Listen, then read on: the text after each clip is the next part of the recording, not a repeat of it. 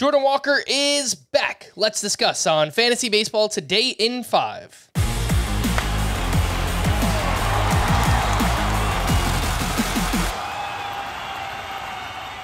Welcome into FBT in 5 on Saturday, June 3rd. I am Frank Sanford, joined by Scott White, and let's talk about the return of Jordan Walker, who over his last 15 games at AAA, kind of figured something out. He was batting .311 with a .403 on base, slugging .541, 3 homers, 5 doubles, 1 steal.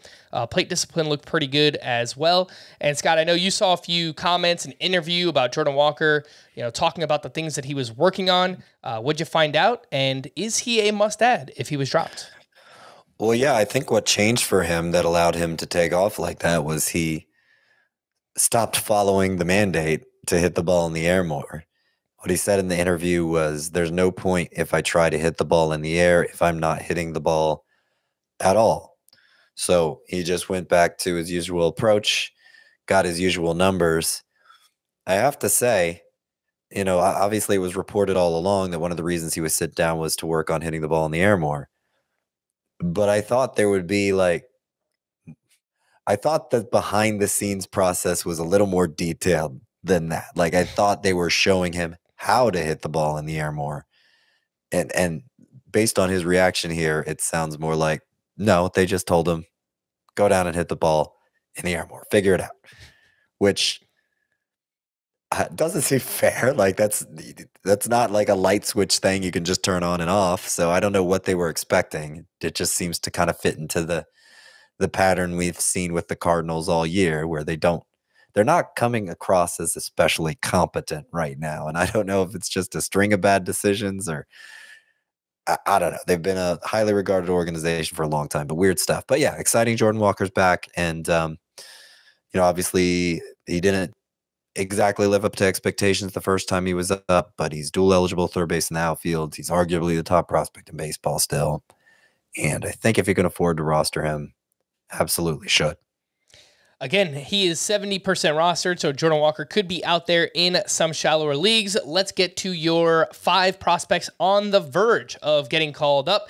Elly De La Cruz and Christian Encarnacion Strand, both with the Cincinnati Reds. Ronnie Mauricio with the Mets, Colton Cowser with the Orioles, and Gavin Williams with the Guardians. It feels like every week, Scott, we're here talking about these Reds prospects. When are they going to get the call? I think there's a little bit more smoke because we're seeing these articles come out about Jonathan India's availability and they might be looking to trade him. I think we're getting closer. I don't know if we're there yet. What are your latest thoughts on Elly De La Cruz? Yeah, I've noticed just in this last week, the Reds, folks on the Reds beat have basically come to the consensus it'll be very soon for Elly De La Cruz. And specifically, I noticed that the conversation around him has gone from will he come up or won't he to what happens to the Reds infield when he comes up. I saw 3 different Reds beat writers basically write that same article talking about Jonathan India, etc. So it's going to be soon.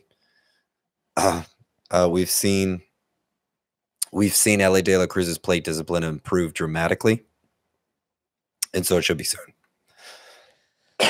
The other name I just wanted to ask you about real quick, Scott, before we sign off here is Oswald Peraza. I know you wrote about him in your prospect report as well, and we're recording this on Thursday night.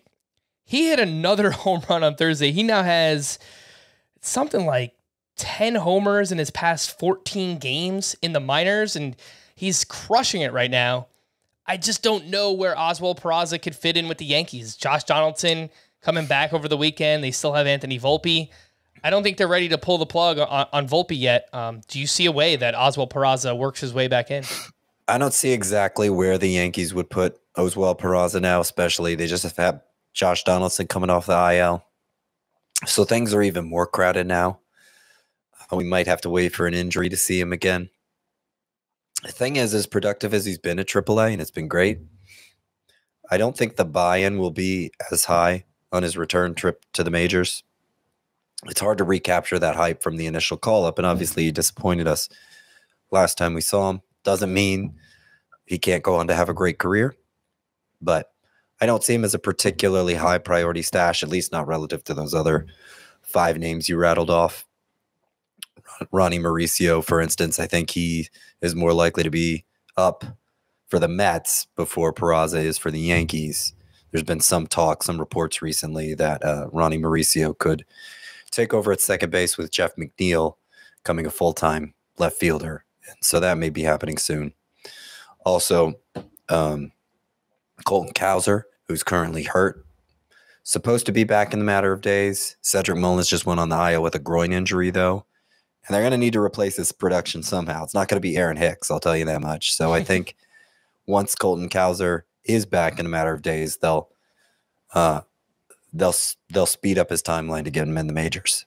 All right. For more extensive fantasy baseball coverage, listen to the Fantasy Baseball Today podcast on Spotify, Apple Podcasts, the Audacy app, or anywhere else podcasts are found. Thanks for listening to Fantasy Baseball Today in 5, and we'll be back again next week. Bye-bye.